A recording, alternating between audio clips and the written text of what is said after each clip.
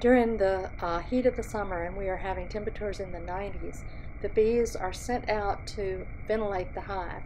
You can see this slow motion showing you that all of these bees on the front of the hive are tasked with moving air into the hive entrance, and that's what they're doing as they're moving their wings. It also trains them to be foragers in the next week or so.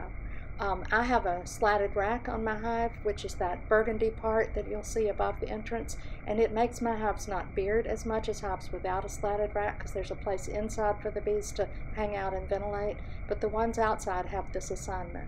As you might imagine, moving their wings like this is a strengthening exercise for them to get them ready to fly.